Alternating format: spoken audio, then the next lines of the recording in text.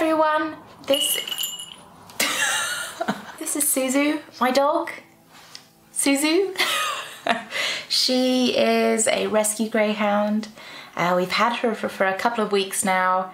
She is very sweet, very mischievous, very food driven, which makes her quite easy to train, but also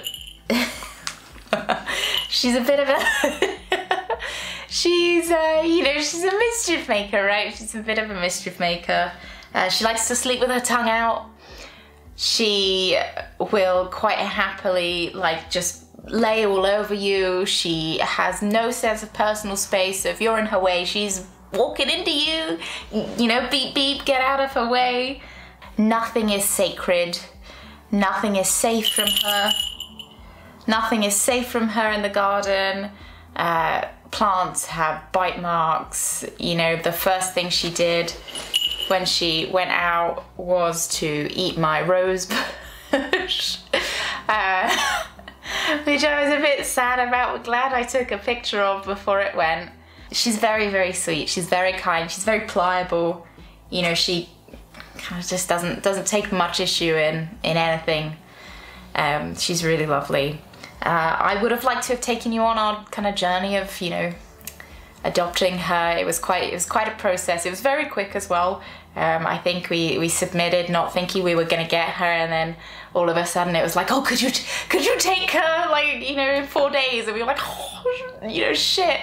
Okay. So it's really, really stressful. And then obviously when she first comes, there's a lot of readjusting on both of our end. She wants to be in everything. She wants to investigate everything. She wants to eat everything and steal everything. And she's not really sure what her boundaries are. So it was really stressful kind of getting used to each other's lives, and it's still stressful. She still kind of pushes boundaries, and she's really young. She's not even 2 yet. So she is kind of still just this big puppy that is so clumsy and scrapes herself on stuff and doesn't know how to use her big long legs. And yeah, so it's been stressful, but it's been really lovely. It's lovely seeing her enjoy things for the first time, and especially because of the hot weather, she's been enjoying ice creams, dog-friendly ice creams, and yeah, it's been fun seeing her kind of get used to us and really start enjoying being with us and choosing to be with us, not just because we dispense food, but also because we dispense belly rubs too, which we're a big fan of. Yeah, she's really lovely.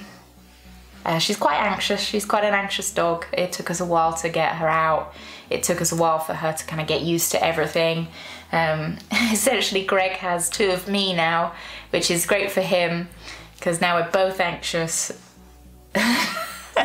We set each other off, and yeah, so it's been stressful, but I think she is kind of most of what we would have wanted from a dog. You can never have a perfect dog.